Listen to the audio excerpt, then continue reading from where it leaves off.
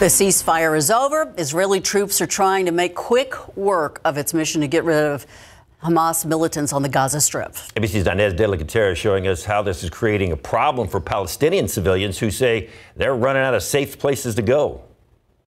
Israel's defense forces stepping up their offensive against Hamas, confirming for the first time their ground forces are operating in every part of the Gaza Strip. Since the temporary truce collapsed Friday, the Hamas-run Gaza Health Ministry reporting more than 700 Palestinians have been killed, with more than 15,000 dying since the start of the war. This young boy, Saeed, kissing the body of his brother Mohammed as workers try to zip the body bag around him. Children are being decimated here. There are rows and rows of children with the wounds of war. The IDF telling people to move further south, but UNICEF says nowhere is safe. The U.S. urging Israel to help protect innocent civilians. Too many innocent Palestinians have been killed. If you drive them into the arms of the enemy, you replace a tactical victory with a strategic defeat. U.S. officials also emphasizing it was Hamas's terror attack on Israel and the slaughter of 1,200 people that began the war. Meanwhile, more than 130 hostages still being held by Hamas. Keith Siegel is one of 8 Americans still believed to be in captivity. His wife Aviva released days ago during that week-long ceasefire. We want whatever needs to be done quickly to allow Keith and all the hostages to be returned. And Israel's defense minister telling ABC News the war in its current intensity will likely last another couple of months. The next phase of the war will last multiple months to take out pockets of resistance. Inez de la Gutierrez, ABC News, Tel Aviv. Happening today, a family who lost their son to an opioid overdose headed to the Supreme Court in an attempt to make the company pay up. At issue, the fact that the owners of the opioid company were given immunity from lawsuits. The company, Purdue, filing a $6 billion bankruptcy, which is where victims in the communities ravaged by opioid crises were to get their settlement money. But part of that settlement deal gives the company, the Sackler family, the owners, immunity protection from lawsuits. The family wants to keep the Sackler family on the hook. In a way, this case is about deterrence. It's about holding corporate leaders and owners accountable for their business decisions. If approved, the bankruptcy settlement would pay $6 billion to individual families, state health programs, and Native American tribes over the next 18 years. But if the deal is blocked, legal experts say this could set a precedent for how corporate bankruptcy cases are settled. With Megan's traveling to get together with family and friends for the holidays, respiratory illnesses are climbing across parts of the country. There is an increased number of children going to local emergency rooms with cough, fever, and runny nose. The CDC says 11 states, one of them is Texas, seeing very high levels of respiratory illnesses and the activity they bring, including RSV, the flu, the common cold, and COVID. When you have outbreaks, what we're looking at is trying to see is if there's similarities. So is it just a coincidence that this many children had pneumonia, or are they all having it from the same thing? So here's the good news. Children's hospitals across the country tell ABC that many are not seeing the same levels of RSV compared to this time last year. A New York Times investigation showing air traffic controllers are overworked and they're at a bigger risk of making mistakes. The New York Times says air traffic employees submitted hundreds of complaints over the past 2 years to an FAA hotline. Those complaints included staffing shortages, mental health problems, and unpleasant working conditions. The Times uncovered at least 7 reports of controllers who fell asleep while they were on duty. 5 complaints were for employees working while under the influence. The FAA responded saying the story does not reflect the high level of safety of the country's airspace. The FAA says, quote, flying has never been safer, due in large part to our air traffic controllers, unquote. In your Monday Money News, a new report from Harvard's Center of Housing Studies reveals that more than 765,000 older Texans are struggling to keep a roof over their heads. The problem expected to persist as residents get older. Data shows the number of Texas households headed by people 65 or older are spending 30% or more of their income on housing costs. In San Antonio, that number is 55%. AARP Texas says they are backing zoning reforms in Austin that would allow up to 3 affordable housing units in most neighborhoods. The Austin City Council is said to vote on that proposal this week. Mortgage rates are dropping for the 6th straight week, and rates are going to get even lower. New data from Freddie Mac says that the 30-year fixed-rate mortgage fell to an average of 7.22%. A year ago, the average 30-year fixed rate was 6.49%. Freddie Mac says this is due to market sentiment shifting over the last month. This is actually good news for potential home buyers as purchase application activity is on the rise. Economic growth in the U.S. was stronger in the third quarter than previously estimated. The fact underscores that the economy's remarkable resilience in the face of elevated inflation and high borrowing costs earlier this year. Gross domestic product rose at an annualized rate of 5.2% from July through September. After a robust third quarter, the U.S. economy is widely expected to grow at a much slower rate in the final month of the year as interest rates remain at a 22-year high. The U.S. Commerce Department saying that while inflation is easing up, consumers are still holding back on making big spending expenditures. The core personal consumption expenditures price index rose 0.2% last month, not including gas and food prices, ending up 3.5% for the year. It's also the lowest annual rate since April of 2021. So here's the good news. We shouldn't be using too much heat or too much AC with these temperatures the way they are. And at night, throw on a blanket. You'll be all right. It'll look a little chilly, but you'll be good. So save the heat, right? Yeah. I just left the door open yesterday so the dog could run in and out. Oh, yeah? The only problem with that is there's still mosquitoes. Still notice them flying in the house. A mosquito? Yeah, they're still around. They don't go anywhere in the winter. They're still there. They don't hibernate? No, they don't, unless it gets really cold. And it's been chilly, but not cold. 47 in San Antonio this morning, 45 Bernie Stage, 38 in Kerrville this morning, 41 Pleasanton. And bigger picture here, we did have some 30s on the map. Places like Carrizo Springs got down to 39 this morning. It was chilly. It was, but we're warming up really nicely today. It's going to be one of those big flip kind of days in the sense that the temperature is going to go from 47 all the way up to 72 this afternoon. That's the forecast, at least. 25-degree swing is what we're calling for today, and that is because the air is dry and skies are clear. You'll get those kind of flips in the temperature. Speaking of this time of year, boy, the colors have been really nice lately. I want to show you another KSAT Connect picture. This is down near New Braunfels, and look at the colors. Man, it's been great. I've been noticing some of the red oaks really starting to look beautiful, but we are finally getting that color change here around San Antonio with the trees, so check it out.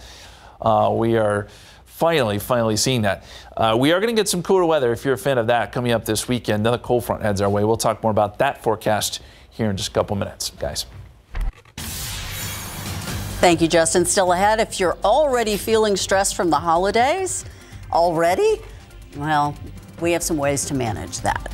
And the box office is feeling the losses from the writer's strike, plus some political movies are in the works. Coming up.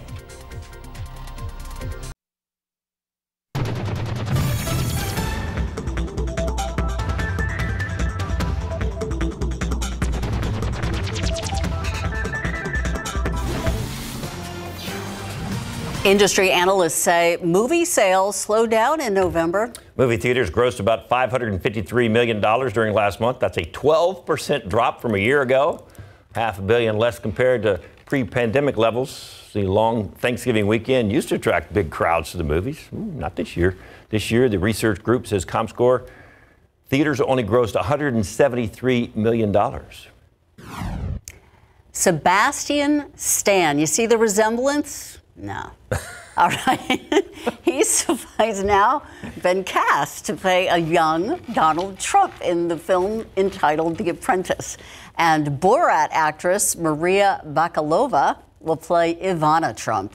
Succession's Jeremy Strong will be playing Roy Khan, the lawyer who Trump considered a mentor in his early years. It said this new movie going to hit theaters in 2025. I bet you that one draws them in. Yeah, that might work for him. A movie on George Santos is in the works. HBO says it will be based off of the book, The Fabulist, the lying, hustling, grifting, stealing, and very American legend of George Santos. Users on Twitter, X, are already making their own cast, saying SNL's Bowen Yang would make a great Santos, or New Girl in The Office's Nelson Franklin. Ursula? I'm going to see both of those movies, but I agree with the SNL depiction of Santos. That is, and The Fabulist is a great name. I don't even see why at this point we need to make movies. I mean, just the whole thing is like a reality show. It's like a docudrama. Can you enhance anything? Yeah, pretty much. We go outside for you. Blue skies. Temperatures right now 66 degrees. The low this morning 47, as we said. Records are 85 and 26. Years are 1928 and 1886. Yeah, we kept records way back then, 1886. No freezing temperatures are in the forecast. In fact, it's going to be pretty darn nice going forward. Another look at that 7-day for you. Coming up. There are some kids who are getting tours of the station here at KSAT, and they're taking advantage of the weather because we've had like 3 or 4 groups, and they all bring their lunch and they go out and sit on the patio out there. Well, that's what everybody should be doing. You notice everybody's in a better mood.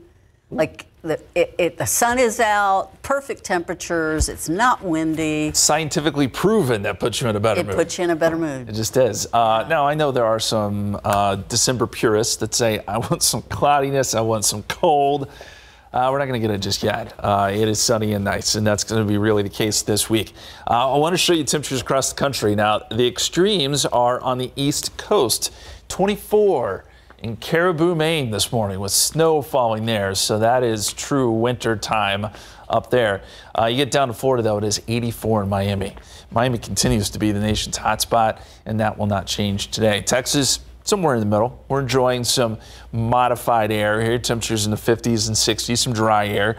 55 in Lubbock, 59 Abilene, 61 Waco, 72 in Corpus Christi, but 66 here in town, and it feels great out there. We've got dew points in the low 30s. The air is dry. East-northeasterly wind at 9. We've had some drier air work in just this morning. So with dry air, a lot of times, as you know, you get it to warm up pretty quickly. You also get it to cool down very quickly. So by the afternoon, it'll feel pretty good outside. 72. And then once the sun goes down, you'll see the numbers fall off quickly. 58 at 7 o'clock, 54 8 p.m. Then we're down into the 40s again tonight. So it'll be jacket weather to start your Tuesday. And then you can pretty much go T-shirts by the afternoon, just like today. Water vapor shows we've got dry air funneling in here in the mid-levels and upper levels of the atmosphere, so it's very stable. And this is that sort of conveyor belt of Pacific moisture that had been over us and created all those beautiful sunrises and sunsets that has pushed south towards deep South Texas. So we're going to be cloud-free today. And we look at the big picture here. There's not a lot to look at, honestly, across the country. Still a fairly quiet weather pattern with some rain across the Appalachians, and you've got some snow and rain across the northern plains and a little bit more active weather in the Pacific Northwest. Certainly nothing here across Texas, though, and I don't expect anything in the next couple of days. The weather pattern with a ridge of high pressure over us will keep us pretty quiet. As we get into Thursday, moisture begins to return out ahead of our next storm system, so you'll start to see more clouds on Thursday, probably on Friday, too, and then by Saturday, we'll watch our storm system push a front through. I wish I could tell you this brings rain with it. It does not. It could bring a couple showers, but nothing that's going to be significant in any stretch of the imagination. The bigger story with this will be gusty winds behind it and cooler weather for Sunday. Probably some gusty winds still on Sunday as well. Rain chances, as we pointed out last half hour, minimal. And it's Saturday. If we're going to get anything, that would be a stray shower with that front. It's just, it's not going to really put any rain in our rain gauge, unfortunately. And rainfall this year, we were getting close to a foot below average. Another rough year, 2 years in a row here that have just been brutal for us. We're at 18.9 inches. Now, we do have more rain than we did last year. There's that, but not by a whole lot. Del Rio's at 14.45. Austin's doing a little bit better, but we're below average really statewide. And the extended forecast, some cool mornings, nice afternoons coming up. You'll see the mornings moderate a little bit as we get more cloud cover and more humidity by Thursday into Friday. That front comes through. And then cool weather comes back Sunday morning down to 42 with a high of 62 and sunny on Saturday. Thanks, Justin. The holidays can be full of fun and time with family, but they can also be pretty stressful. Yeah. CNN's Mandy Gaither has ways, though, that you could manage your stress during the holiday season. It's that time of year again. The lights, the memories, the stress. You might be excited about certain things that are happening and also stressed and overwhelmed. And both of those things can exist in you at the same time. Licensed therapist Jody Baumstein says to first recognize what you feel because you can do something about it. Help manage holiday stress by giving yourself permission to do things differently. We often believe that because something has been done a certain way for a long time, we can't break that tradition. But the reality is sometimes something isn't going to work for us. And it doesn't mean that we'll never do it again, but maybe we don't do it this year. If you're feeling overwhelmed, Baumstein says to set boundaries. Think about what's most important for your family. She says it's okay to say no. A lot of times we don't want to do that. We feel like we don't really have a good reason or we don't want to upset someone. But the reality is that no can be a full sentence and you don't need to justify it or explain it. Finally, Baumstein says to allow yourself to be in the moment because holidays can pass by quickly. Ground yourself. You are literally using your senses to bring you into the present moment or the here and now. And that allows you to enjoy that time. Because what we don't want to happen is we plan all this great stuff, but then we get to the end of the holiday season and realize we don't really remember it. For Health Minute, I'm Mandy Gaither. Get out and enjoy the weather. That'll keep your spirits up. And this could too. The Animal Defense League of Texas is participating in the Bissell Pet Foundation's Empty the Shelters Holiday Hope event. It's from now until the 17th. You can see all these cuties on your screen right there. They're all animals waiting for a warm home during the holidays, and they all come spayed, neutered, vaccines are done, microchipped, parasite treatment, and a starter bag of HEB pet food. So all adult cats and dogs have a reduced adoption fee of $35. You can see all the available pets on ADL's website at adltexas.org, or you can swing by one of their locations on Nacogdoches Road or on Tuleta Drive near the San Antonio Zoo. There are several other shelters around San Antonio looking for you to help them adopt some of these dogs and cats, like the Humane Society, SAPA, and ASC, to name just a few. We're also participating in this reduced adoption fee event. The UTSA Roadrunners get a chance to change a streak when they go bowling later on this month.